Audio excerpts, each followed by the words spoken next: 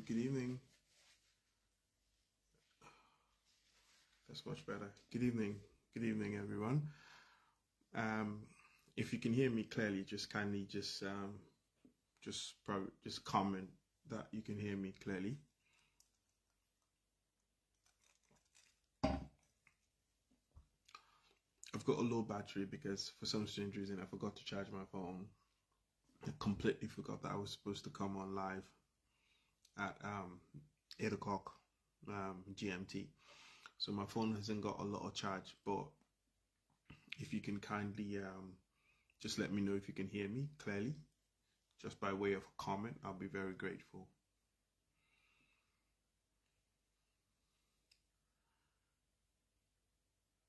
All right, thanks Howard, appreciate it.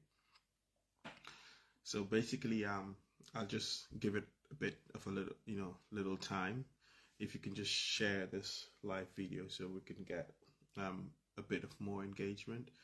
And what I want to talk about is just to give my own take with regards to everything that's going on within the UDP, most especially with the issue of the flag bearership and the 2026 presidential elections.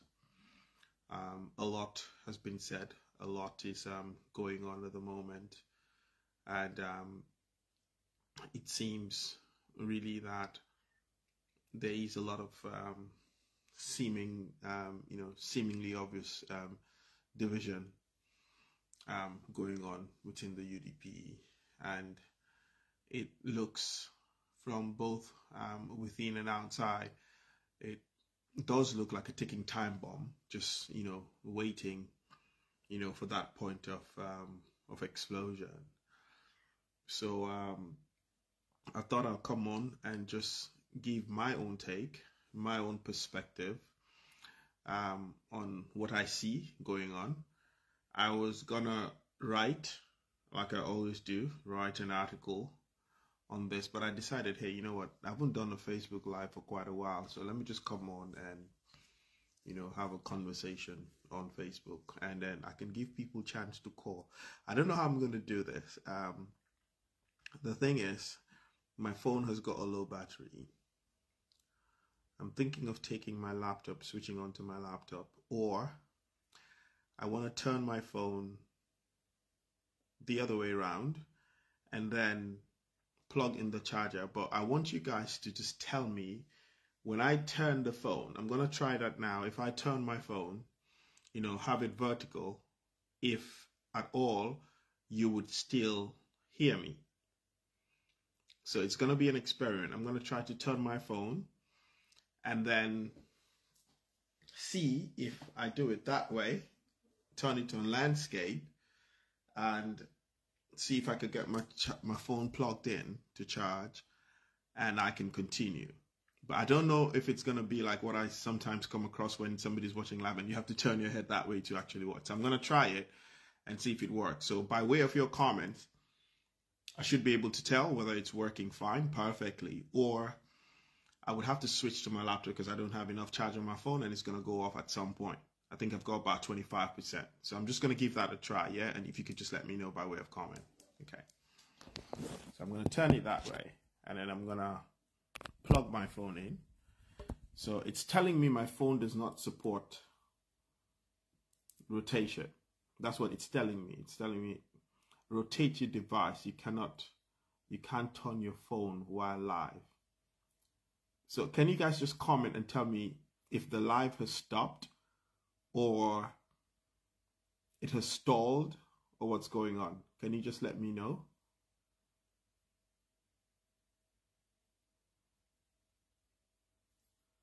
So I have to turn my head to read the comment. Can somebody just let me know? Is the live still on? Did it go off? Can you still see me? Are you seeing me sideways?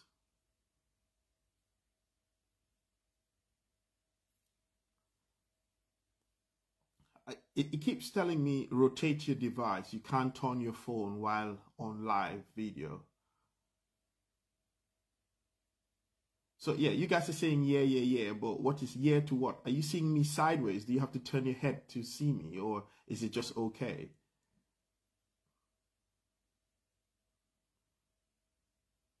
It's on.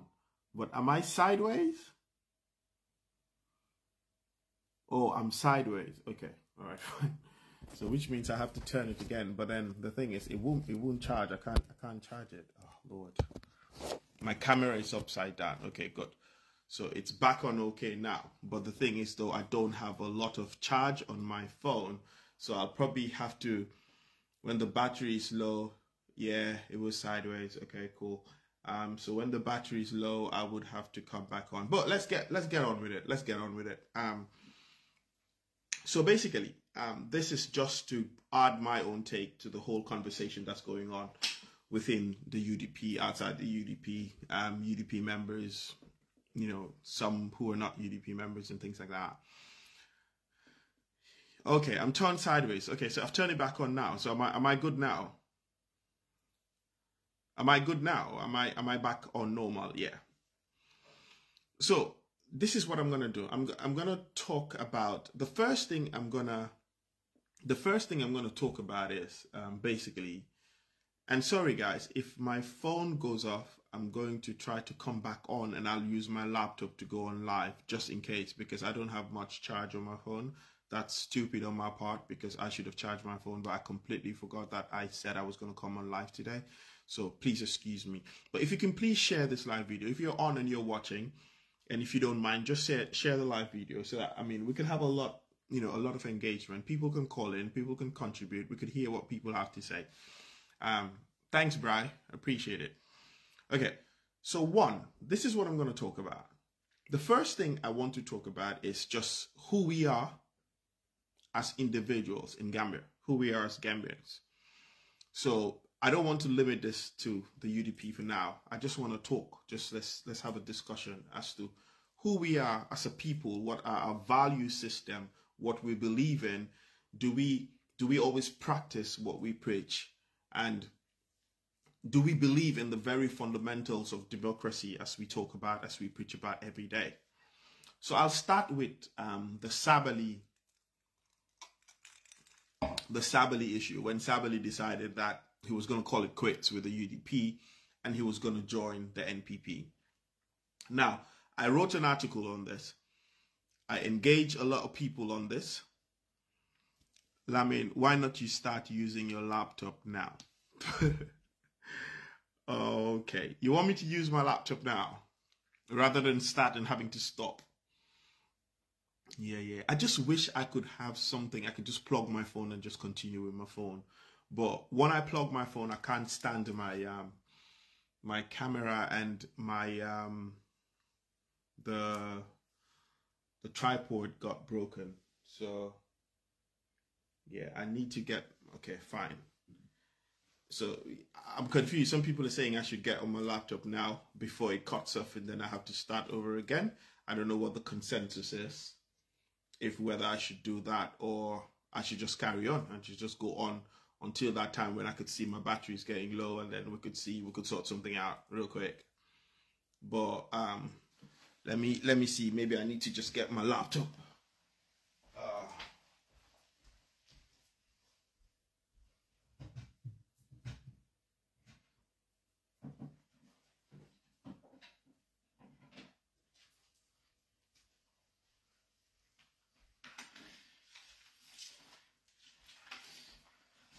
Yeah, I'm just gonna get my laptop ready, and then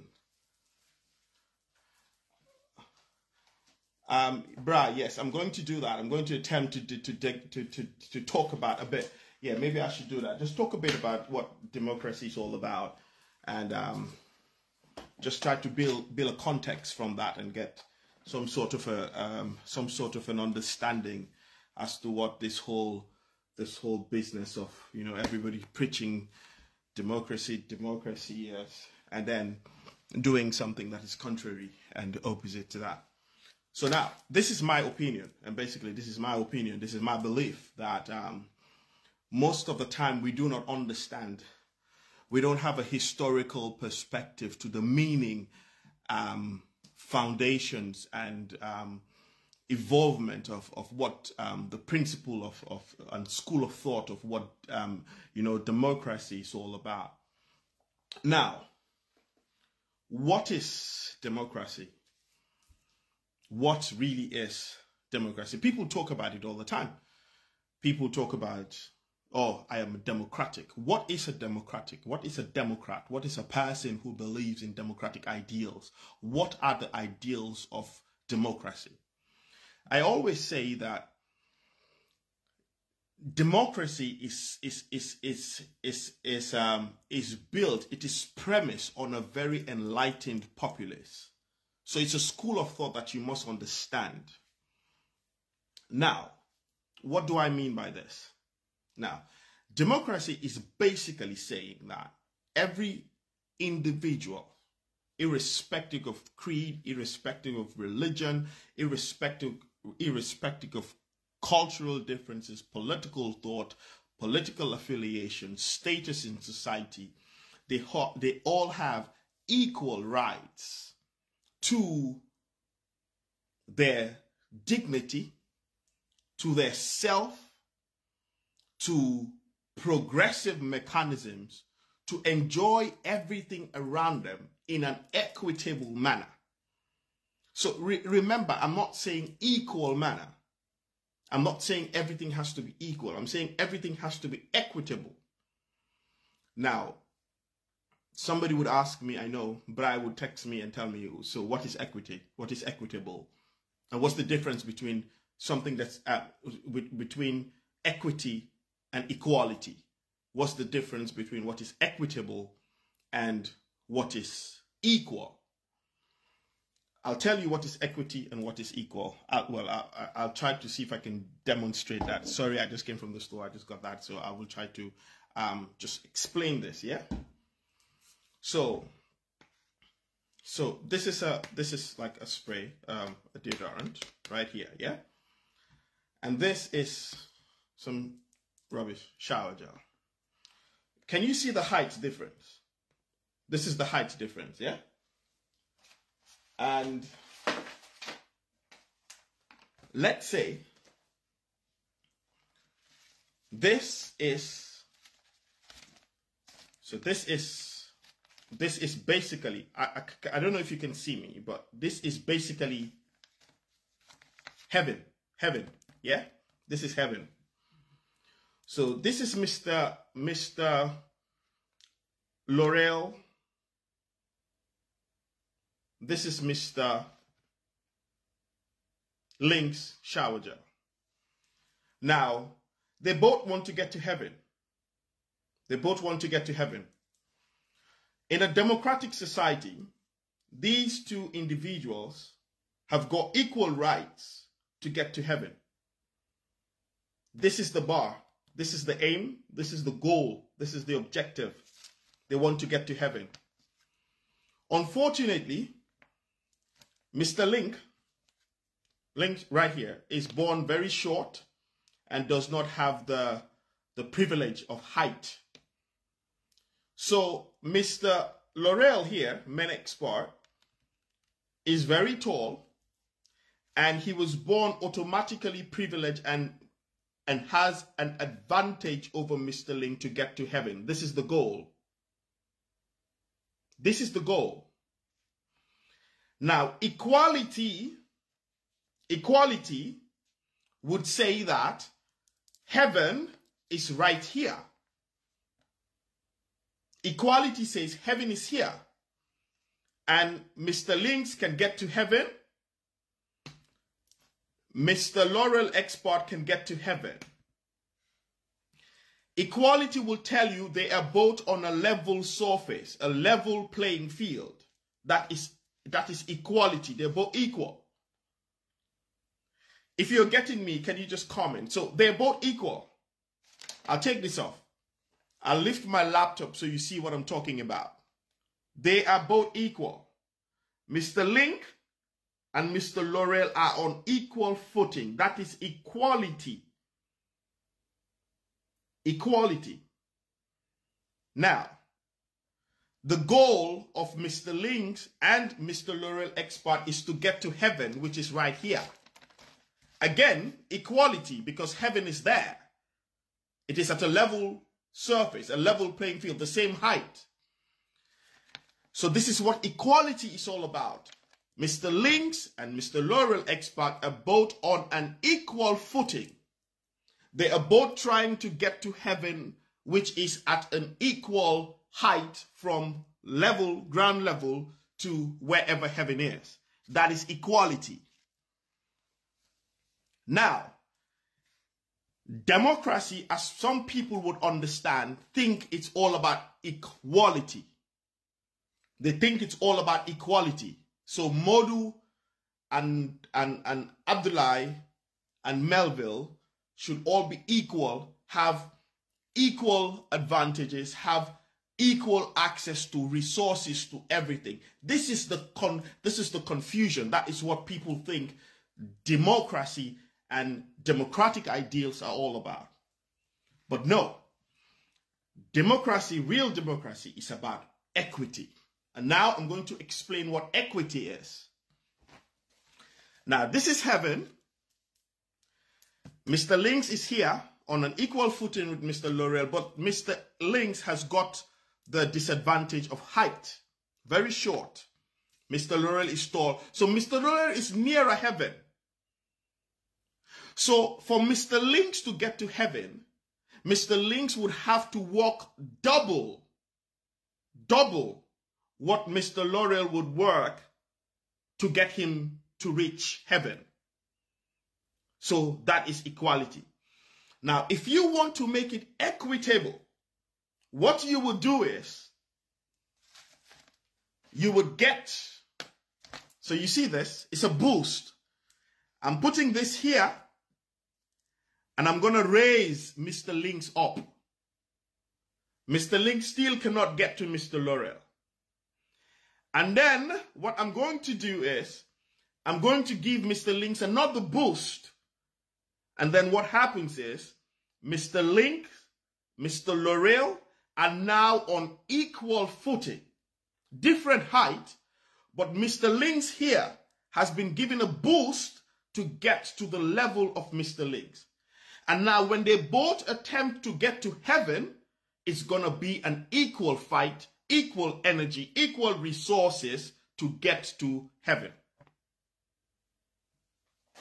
It's the best way I can understand, I can explain this logically. So can you, by way of comment, tell me if you're understanding what I'm doing or what I'm saying? So Mr. Links was here, he's taller. So for him to get to heaven, all he had to do is just do something like that and he gets to heaven. But Mr. Link, short, disadvantaged, from an underprivileged background, maybe does not have much opportunity as Mr. Links have, would have to walk twice to get to the level of Mr. Links before he can even attempt to get to heaven. The eventual goal. If you take that heaven away, you're saying objectives in life. So Mr. Links was not born in Fajara. Mr. Links, probably his father was not a civil servant. Mr. Links probably did not have access to all the scholarships, to all the resources. But then Mr. Laurel here had everything already at his disposal. Now, you cannot say both of them have got equitable chances to get to their goal. So what you do is, to make it equitable, you gotta lift Mr. Links or boost Mr. Links to get to that level, and then it becomes an equitable platform. It is not equal because Mr. Links here is not at the same footing of Mr. Laurel. But what you have done, you have created an equitable environment where both of them can enjoy the fruits of whatever it is and be able to reach their respective objective. So that is what equity is about. I hope I try to explain that in clear terms. So, now, if you look at what democracy is all about. Now, I always tell people this. In America, there was a time when for you to vote, for a person to vote, for a person to be able to exercise their franchise, their right to vote, you have to be an owner of a property. You have to be a compound owner, a yard owner. And that is what gives you the right to be able to take part in discourse, to take part in issues of national importance. And then it gradually evolved. So remember, this time, women were not allowed to vote in the United States. Women had no franchise whatsoever. It was the men that were allowed to vote. And it was not only all the men, it was the men that had ownership to property, that can prove that they have a property. Probably that's where the whole issue of taxation came about, and they could pay tax, they could pay rates. So they had a say in who governs them. They had a say in matters of national interest and national discourse. Then it evolved.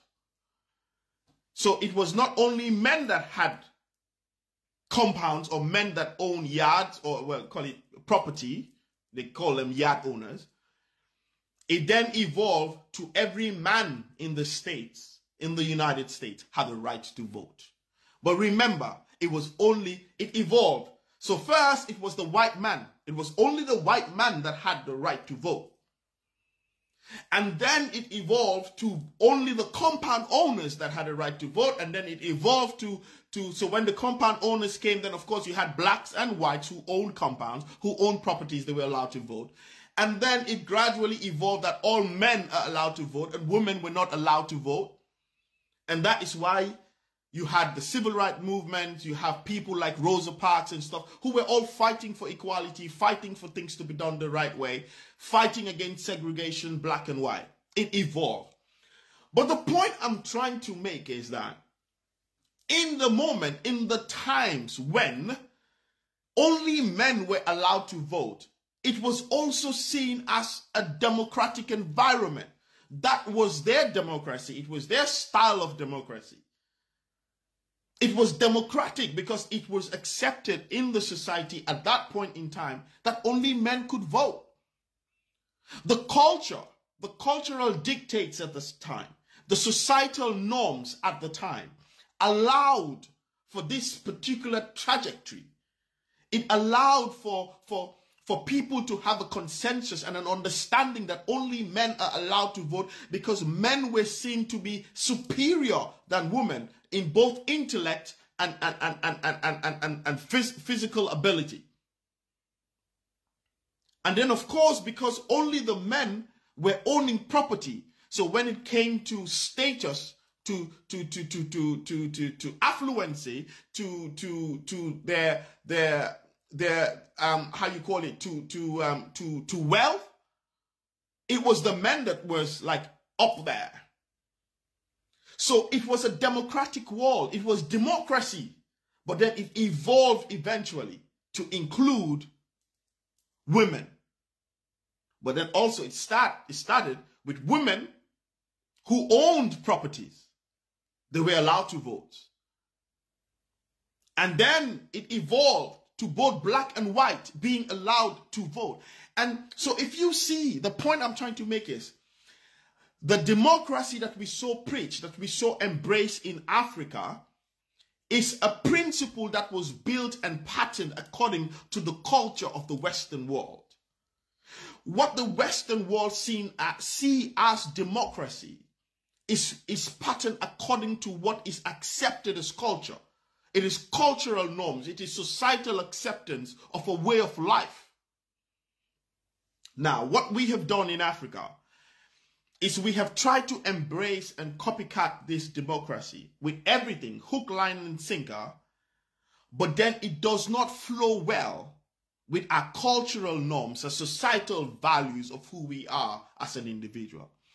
So rather than us defining what is our own type of democracy, we have embraced what the international world, the Western world, has accepted as what democracy is all about. And we have just basically borrowed it, just like you have in our laws. Most of our laws are colonial laws some of them were very peculiar, very unique to England, to the colonialists. But we accepted everything And so we have certain laws in our statute books that can never be implemented in Gambia because it doesn't exist, because we don't have the terrain.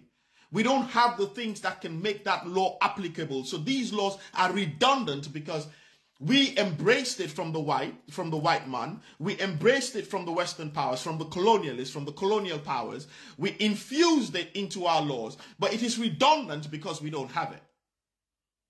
It is not applicable. So when we practice democracy, we do not understand the tenets of what it is. We don't understand the ideals, and we don't understand the concept behind it, because we're trying to embrace a cultural norm that is not as applicable to our cultural setting, our societal standing, and even our geographical surrounding. Now, I'm going to go back to the issue about Sabally, and based on my point of view and my opinion of what I saw.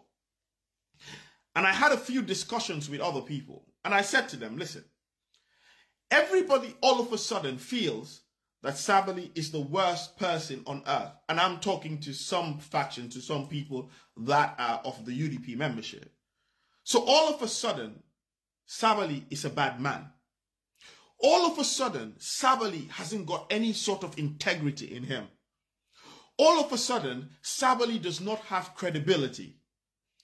All of a sudden, why on earth should Sabally say this and this and this and that and that? And now Sabally is deciding that I'm going to go join President Barrow, when Sabally has said the most despicable things about President Barrow. So in our own judgment and in our own feeble understanding and in our minds, we believe that Sabally automatically has become a person of less character. We believe that Sabally is not fit for purpose. We believe that Sabally is not a man of integrity. He's not a man of his words. He's not a man that keeps to whatever he says. But then the logic for me is that, and I cannot seem to bring it to tandem. I cannot seem to synchronize it. And that is 24 hours before, Sabally was your campaign manager, was our campaign manager, and he was the best person to ever hold that position. So 24 hours before Sabally made a political move, Sabally had integrity. Sabally had a perfect character. Sabally was a man of substance. Sabally was a man that's got political clout. But all of a sudden, within 24 hours, he changed his political allegiance, and all of a sudden, all we see was a bad man.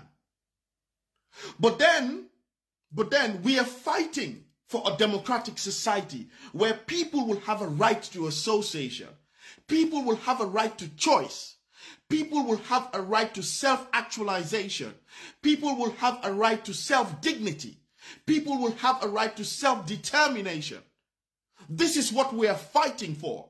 But we cannot understand when an individual who was within our camp decides to break away and exercise those same fundamental rights that are premised on a democratic society. It does not add up.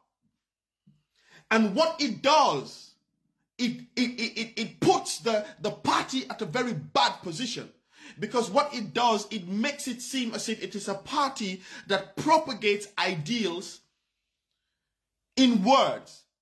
But when it comes to actionable things, it is the opposite.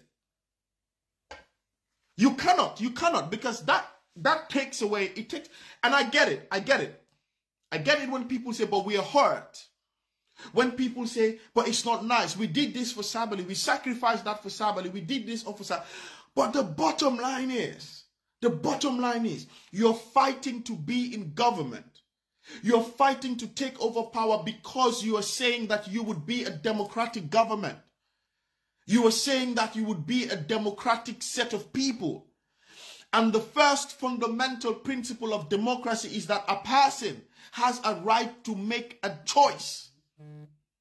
Just like Sabally made a choice So just like Sabally made a choice and said that, you know what, I want to be part of the UDP. It is the same way that somebody who was with NPP, somebody who was with APRC, would be able to make the same choice, make the same decision, and come together and say, you know what, I have sat down, I have recalibrated my steps, I have looked at this differently, and I feel I can better fit in with my beliefs, my ideals, my ideology, my objective to align with the United Democratic Party. We welcome these individuals. We don't go back. We do not go back to look at these individuals and say, you know what? These individuals cannot be trusted because this person was saying that President Barrow was the best thing that ever happened on planet Earth. So why then, if we cannot say that to this individual that has decided that now, you know what, I'm coming to join the UDP. I'm coming to join the UDP. But that person cannot be seen as an unworthy person. You will never say that person, is dishonorable. You will never say that person hasn't got substance. And Abdul Aziz, I just saw your comment. I mean, your comment is rather redundant because I'm not talking about what will make the news. That is obvious. That's common sense. That's logic. That's logic. If you have a person who has held the portfolio that Moodou Sabally held in the UDP and he decides to quit and join another party, yes, it will make headline news. You can't stop that. You can't stop that because it will make headline news. Obviously, people will talk about it. People would want to know, why is he moving? That is what you call a political clout. That is the political clout that the person carries. But that's not what I'm talking about. I'm not talking about what makes the news. What I'm talking about is the insults. The fact that you believe that somebody, because he's part of your party, he does not have a right to join another party. That is not democratic. I'm sorry. There's nothing you can explain to me.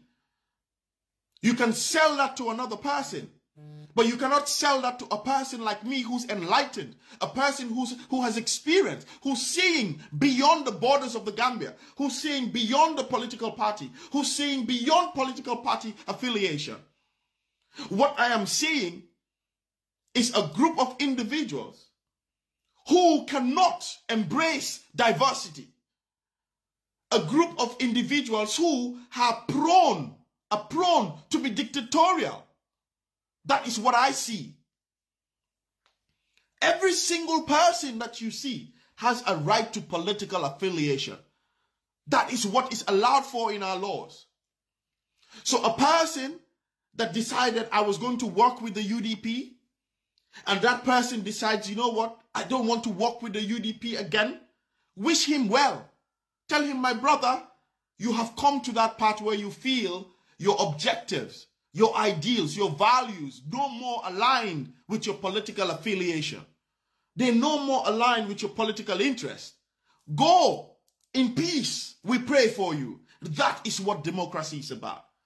But if you go all out to attack that person, to start to attack the credibility of that person simply because the person made a political choice, that tells me that when you come in power, when you take over government, you're going to be dictatorial because those are dictatorial tendencies. It is what it is. If you cannot accept the political movement of one member to another political party, but then every day that you go out and sell the UDP agenda, what you're trying to do is get other individuals who are part of another political party to come to your party. And you would not say that these people lack integrity. You cannot say this individual lacks integrity. You cannot say this person is not a person of substance. You cannot say that this person speaks on both ends of his mouth. No, because they are leaving another party that they swore allegiance to. They're coming to join your party. You welcome them. It is always in the news. that so and so person, a delegation has joined the United Democratic Party, and we celebrate it. We don't attack the credibility of these individuals.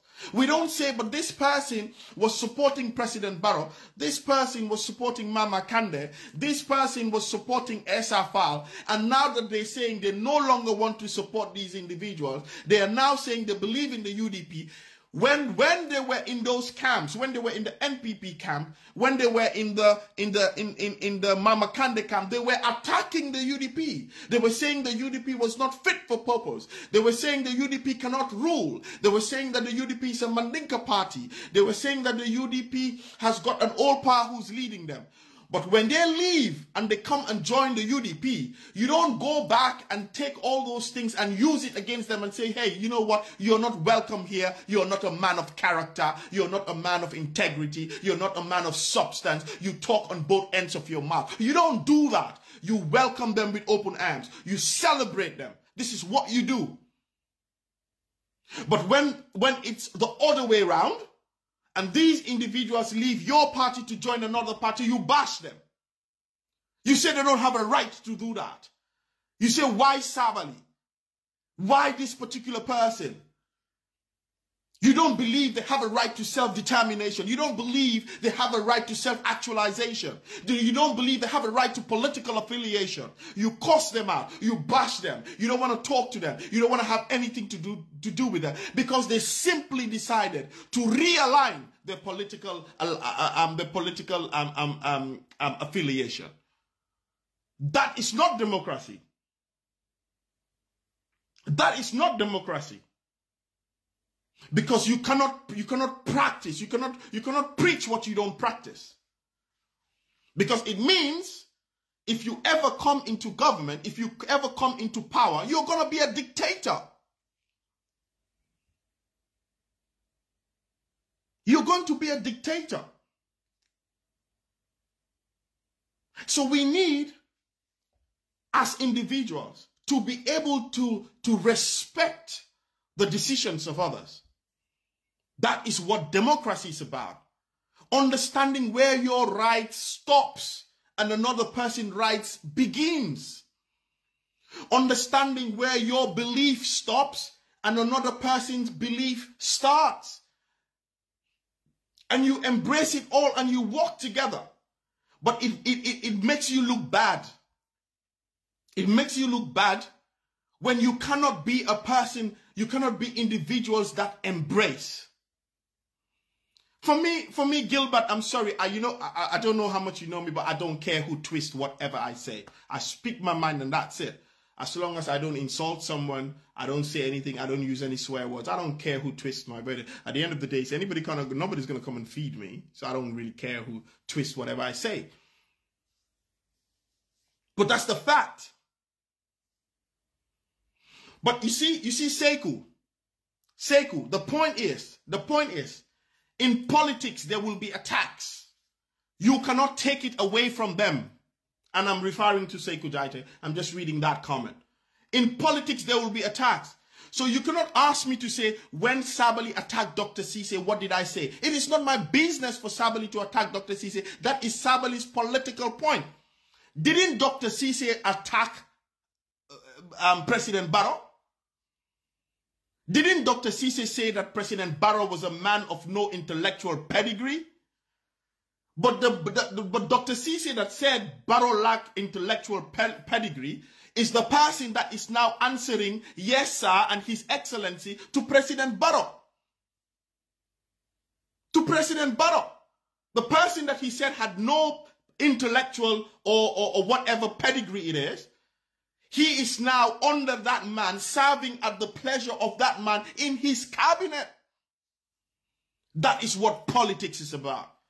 And that is why democracy is premised on an enlightened nation. A nation that is matured enough to understand the ideals of democracy. Because democracy can be messy. Democracy can be messy. Because it is not everything that will favor you in a democratic society.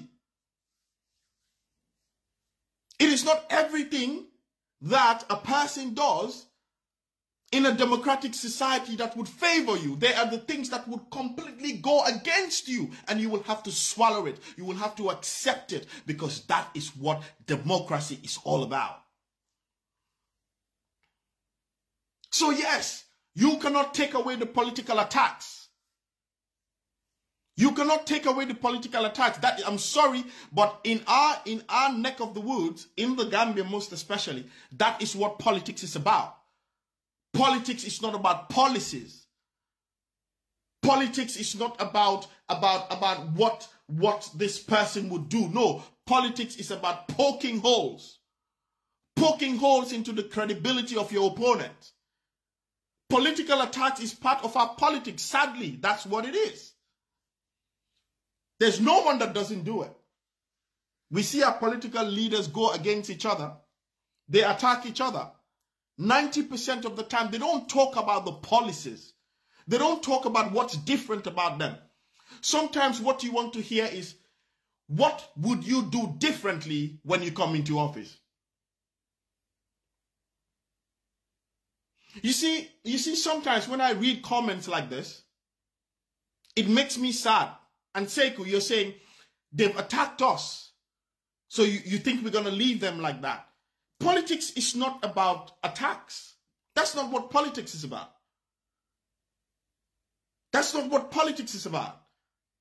Yes, but integrity is very important in politics. But my friend, from Casamas to Niger, Niger to Rome, Rome to Paris, Paris to Helsinki, Helsinki to Brussels, Brussels to Addis Ababa, Addis Ababa to Islamabad, Islamabad to Copenhagen. Politics is like that. People will switch political allegiance.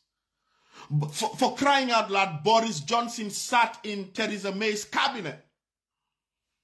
Boris Johnson was the foreign secretary for Theresa May. What more? Boris Johnson was fueling the agenda of Theresa May.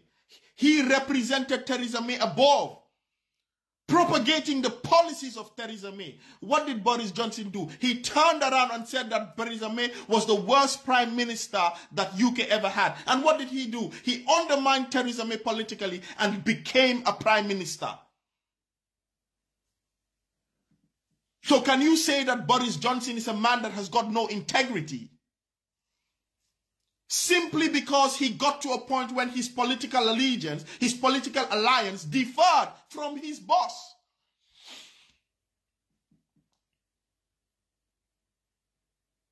See, this is what I was scared of, because now it's telling me my battery is low. And the live is just going to go off, unfortunately. And that is why I wanted to get on my laptop all this while. So this is politics. This is what we see. It happens. It happens. You will see people that served in somebody's government. Like Boris Johnson, for example. That's the most recent thing I can give you.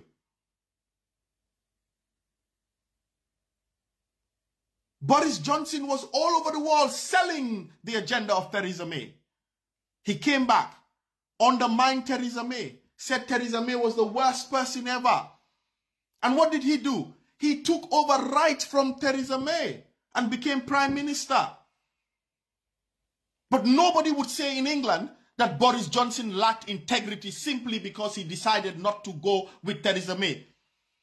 Boris Johnson, that sat in Theresa May's cabinet, worked for Theresa May, in Gambian standard is worse than Sabally, because Sabally never sat in Barrow's cabinet or in Lawyer Dabo's cabinet. You don't go and attack the person's credibility just because of political change. Attack them for other things, not because in one day he was perfect, a perfect gentleman, and the next day he moves to another party and you insult him. But then you want other people, you want other members to leave your own party, their own party, and join your party. And you're not going to insult them. You're not going to tell them that they lack integrity. So the first thing that we need to do as a people, as a bloc, as a party, is to respect diversity. To respect the rights of individuals to association. to respect the rights of individuals to join whatever political party that they want to join. It is their God-given right. Just because you gave somebody money, just because you helped somebody financially, does not mean that that person has to worship and bow before you eternally for the rest of his life. Because what it means, you are not giving that person money out of good conscience, out of good faith. You are giving them because you want them to doggo behind you for the rest of your life. Oh, I gave him this. I did that for him. I sponsored him. I sent him money. So what? So what? Life is not all about money. Life is not all about what you gave somebody. Sabally did not come to your house and force you to give him money. And you cannot buy love. You cannot buy allegiance. This is what we need to understand and know. The days of those things are over. You're not going to buy political allegiance because people are smarter than that. Love has to be organic. It cannot be cosmetic. It has to be natural. It has to be pure. It has to be true. It has to be based on honesty, sincerity, and a genuine love. You don't buy a person's political allegiance because they will leave you. And all you can do is go around and say, I did this for him. I did that for him. I gave him a car. I gave him a bicycle. So what?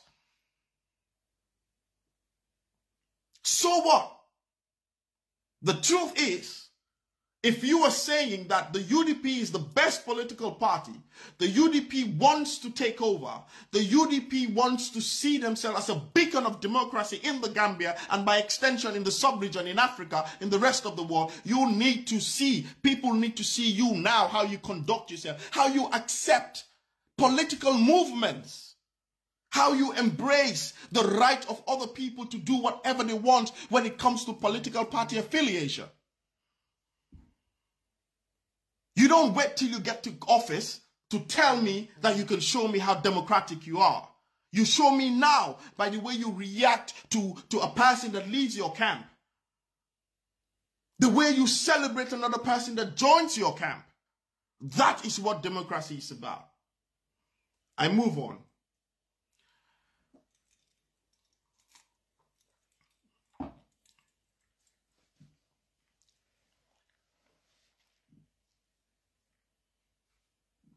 The other part that I want to talk about is basically what is going on now. Talking about Lawyer Dabo. I will start with the fact that Lawyer Dabo is not a winning candidate.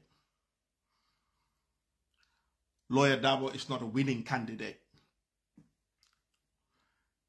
Now, it is very easy for people to go out there and say certain things with no statistical data, no scientific basis, no quantitative or qualitative data of any sort.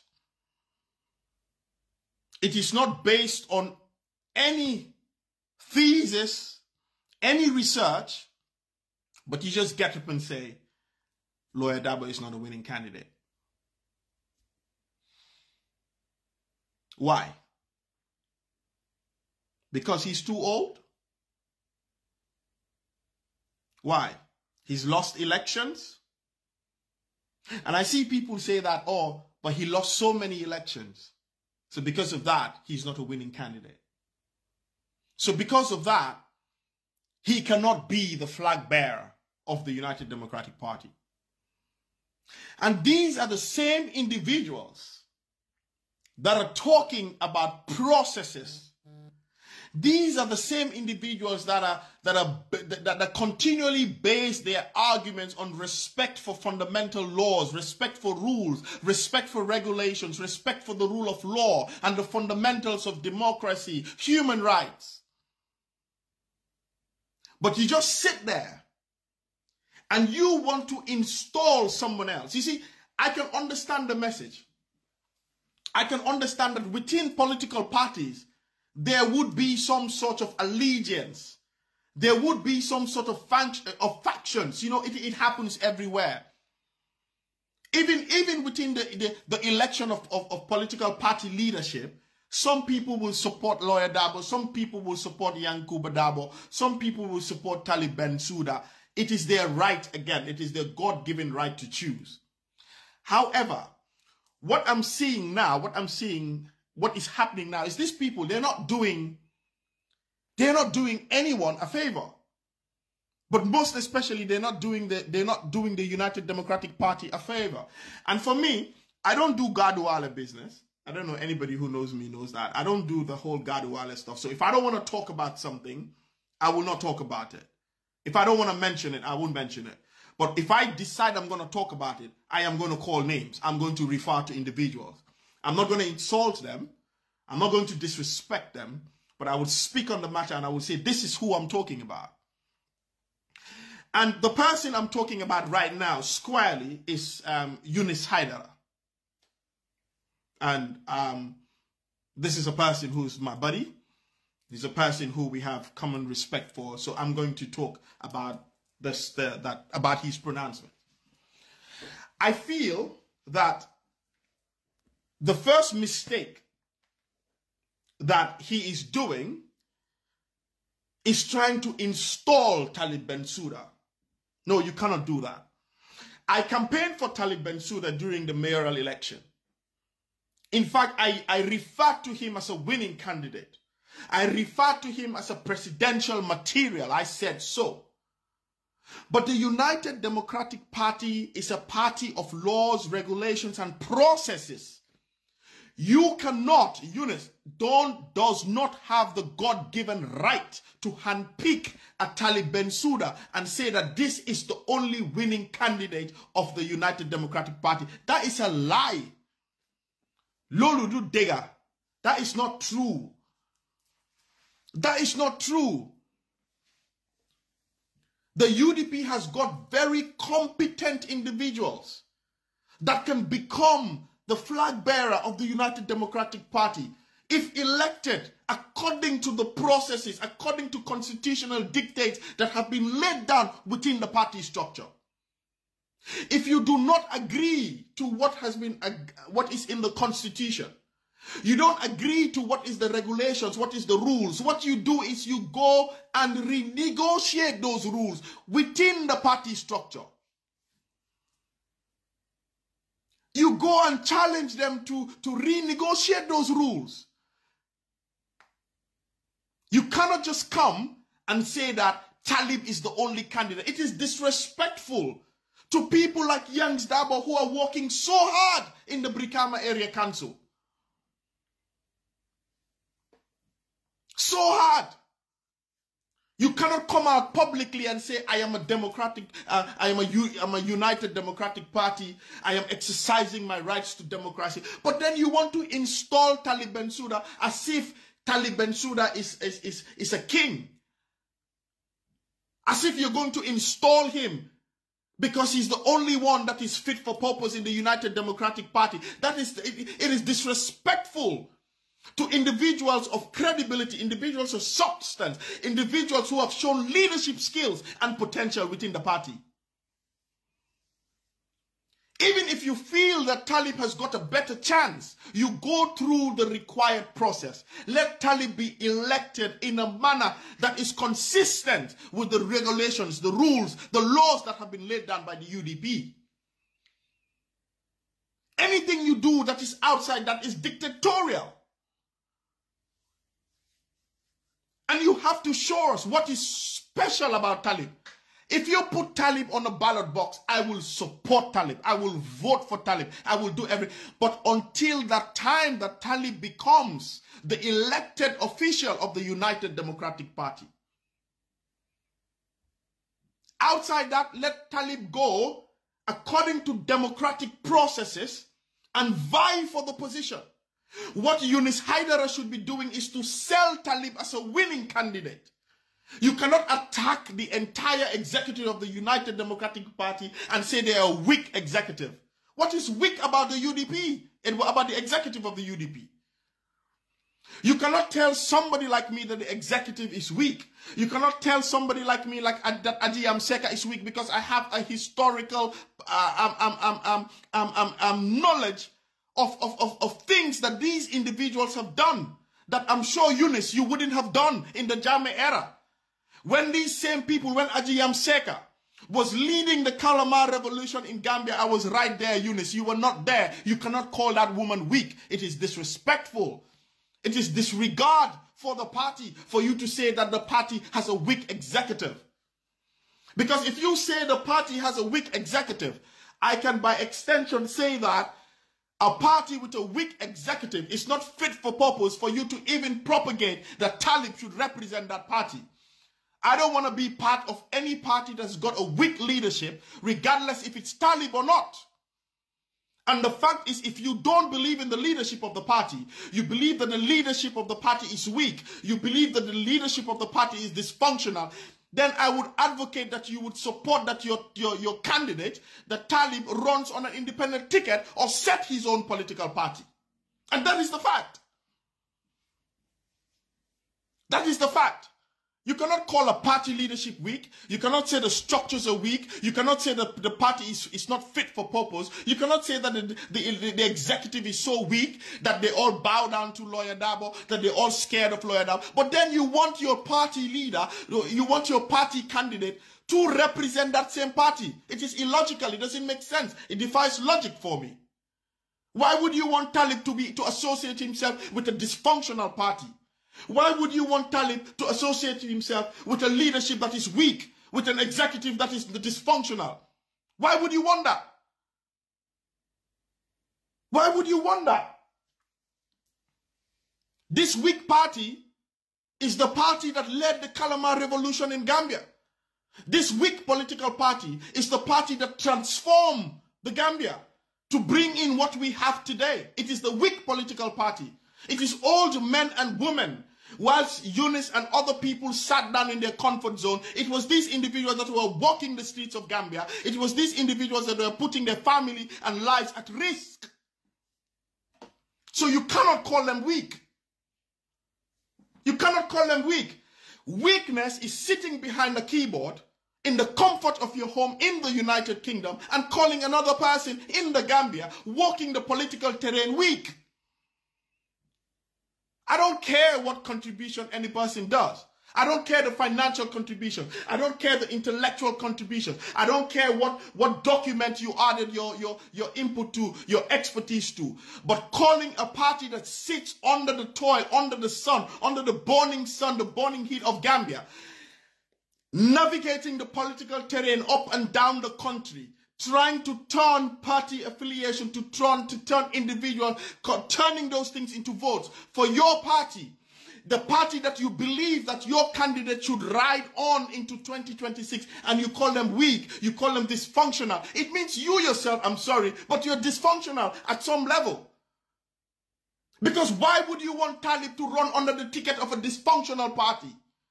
Why do you believe that Talib is a winning candidate running under the ticket of a party that has got a weak leadership? Why would you think that Talib would run under the UDP when they have a weak executive? Who wants to back a candidate that is being backed by a weak political party?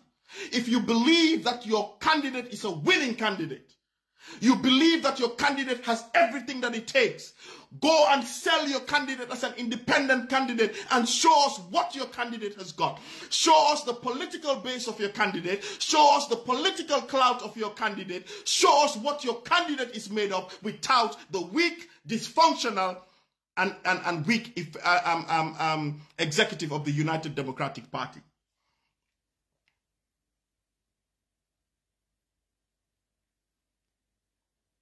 Talib is not better than Young Dabo. Talib is not better than other people in the UDP. What is it is that Talib has got a comparative advantage because Talib has gotten the opportunity to be elected into public office, and Talib has been able to demonstrate his leadership skills. Talib has been able to demonstrate his skills as an administrator. Talib has been able to demonstrate his skills politically because he has a comparative advantage over other individuals. It does not mean that Talib is the best. If other individuals had the same opportunity, they had the same equitable chances that Talib had, and they were elected in the KMC, they were elected as mayor, they might have outperformed the performance of Talib.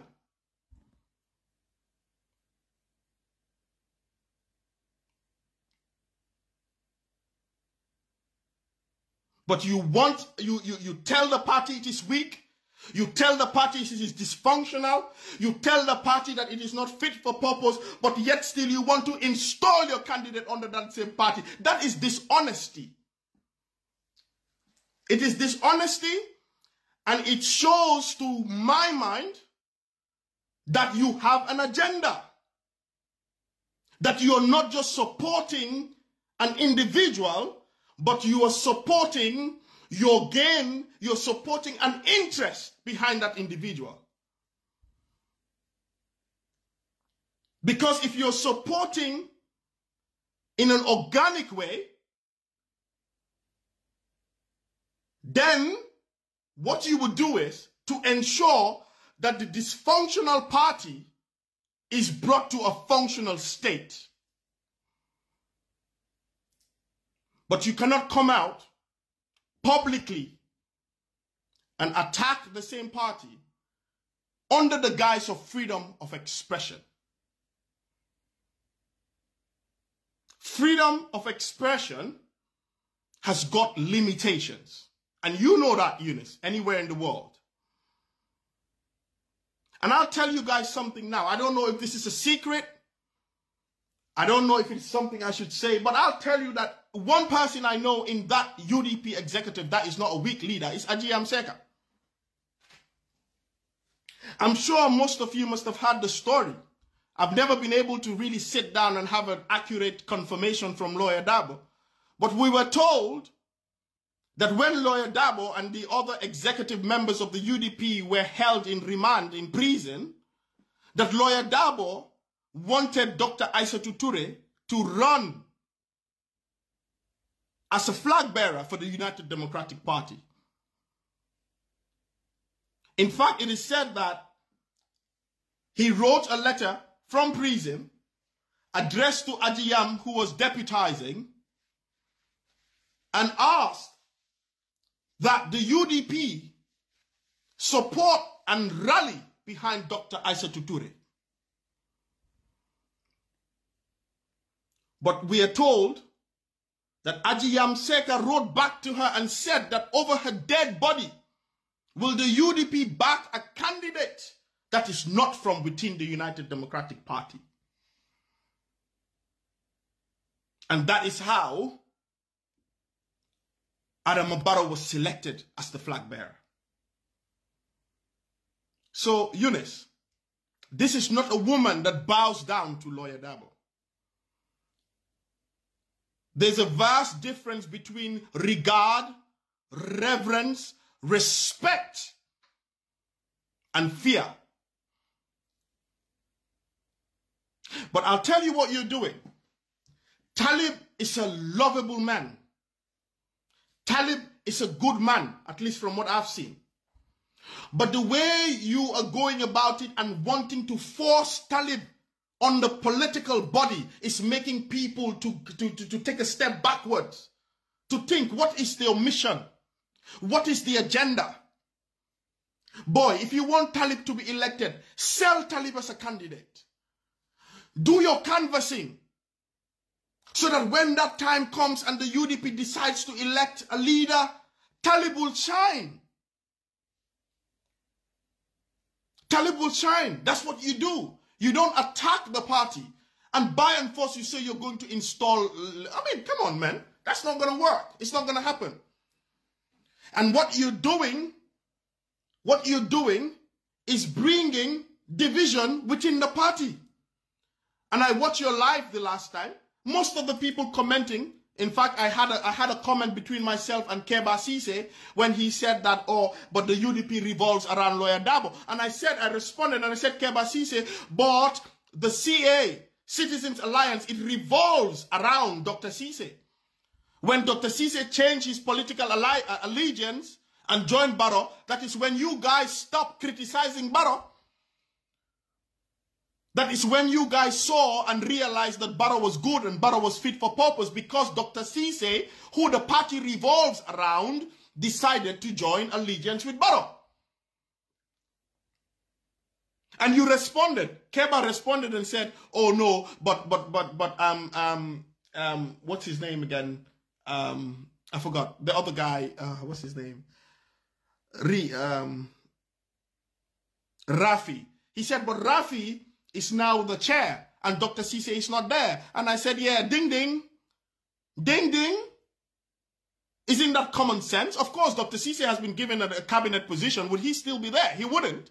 So obviously you would have a Rafi there. But if Dr. Cisse was not given a cabinet appointment, would Rafi be there? No. And that's the fact. It revolves around one person. And I know this is a matter of fact. But the fact is, you are allowing for people, for outsiders, to further divide your party. And if you do this, I'm telling you, it will be detrimental to Talib.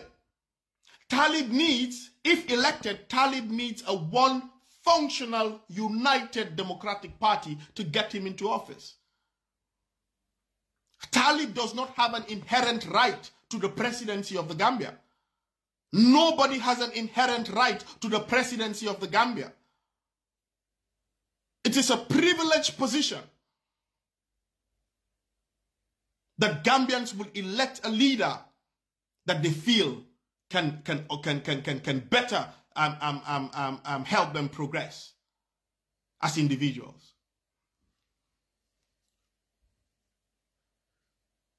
And now I'm going to move to Talib. I don't know if anybody is going to get him to watch this, but Talib, you have a role to play. And it is now that you must show and demonstrate leadership skills and show that you are a unifier. You need to stop these individuals and tell them that you believe in the democratic processes of the United Democratic Party. You cannot be silent anymore. You cannot sit back in your little corner and say, that's not me. Because if you do that, it seems as if you are enjoying it, and it seems you are going behind clandestinely and fueling this discord that is happening. You need to come out and you need to speak. You need to show that you are presidential material. You need to show that you've got leadership skills, and you need to show that you are a unifier, because you need a united UDP to elect you into office. Do not follow the clout. Do not follow social media hype. It's not going to get you into office. What's going to get you into office is tangible, real votes, where people believe in your leadership skills, where people believe in your leadership acumen, where people believe that you are not a divisive figure. You're not a figure that comes to divide people, that you're not a figure that is biting and blowing. But you're a person that will speak your truth. You're a person of character. You're a person of integrity, a man of substance, a person that can unify a party. Because if you cannot unify a party, you will not be able to unify the Gambia. You need to come out, and the time is now. Because there are those times when your silence would mean consent. Your silence would mean that you are supporting the agenda for the division that you see within the party.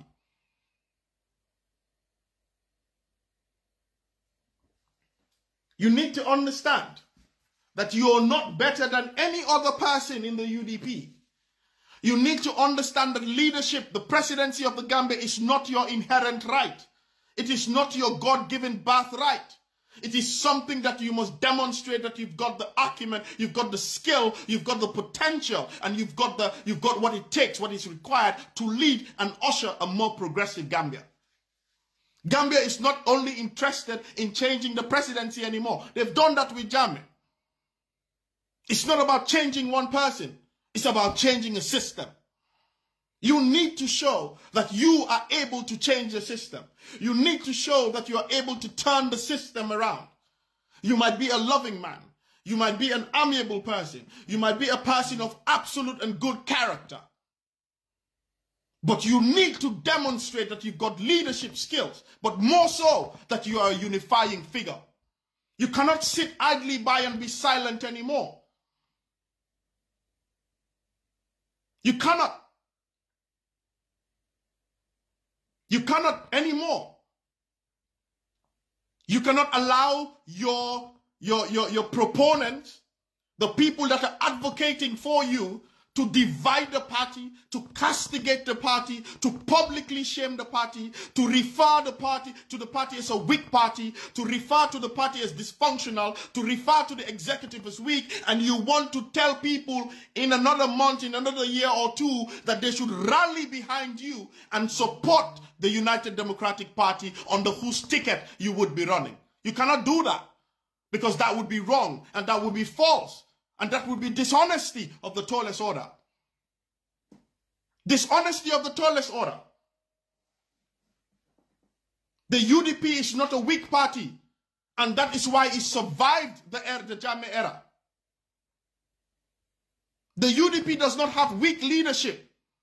It is people that are behind keyboards in the comforts of their homes that are weak. Because when it mattered most, you had the UDP out there. You had these individuals sacrificing their lives for country. For country. We don't have a monarchy in the Gambia. Nobody is going to install Talib Bensouda as a leader. Talib must be elected in a proper, decent, open, objective, an honest way, according to party procedures, according to the constitutional dictates of the UDP. And then we will all rally behind that individual. If it be it Talib, be it Youngs Dabo, be it Lawyer Dabo, be it whoever the democratic processes have elected. And I don't believe in anything about these people are scared of Lawyer Dabo. I am not scared of Lawyer Dabo.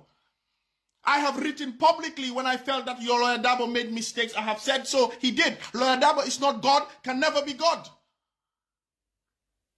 But you cannot disrespect the leadership of the United Democratic Party in one breath and then say, oh, I have respect for Lawyer Dabo. I'm sorry, you did not demonstrate that you had respect for Lawyer Dabo. If you call a leadership, if you call a man weak, you don't respect him, Eunice. If you think people are scared of Lawyer Dabo, you have missed the plot.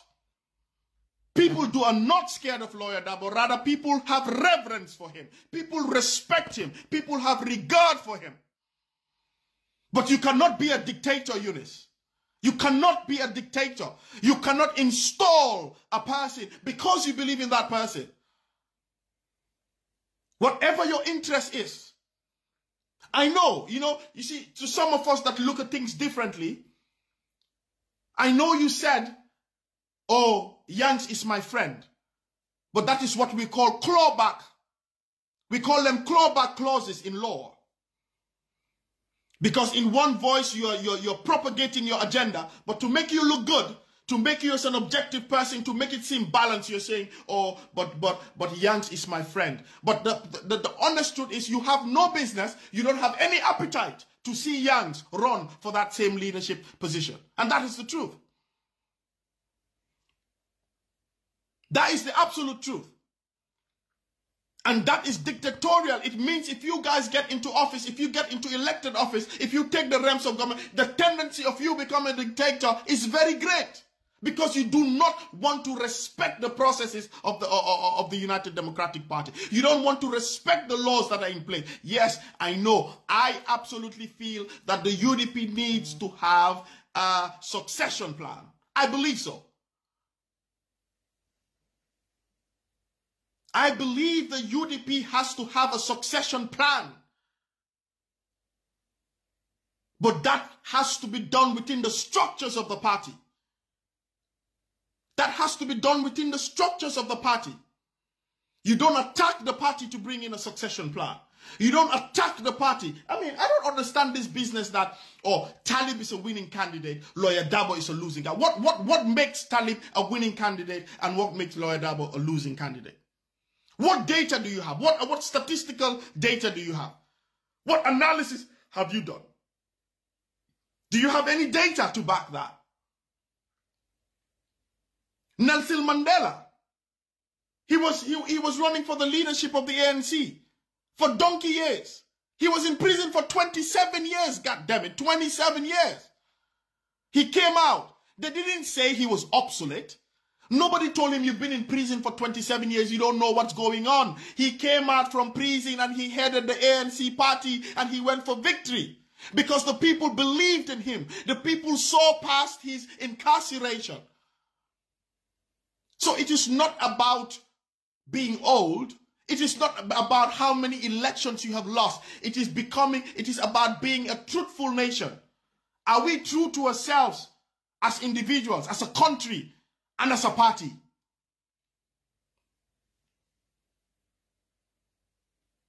You cannot divide the United Democratic Party.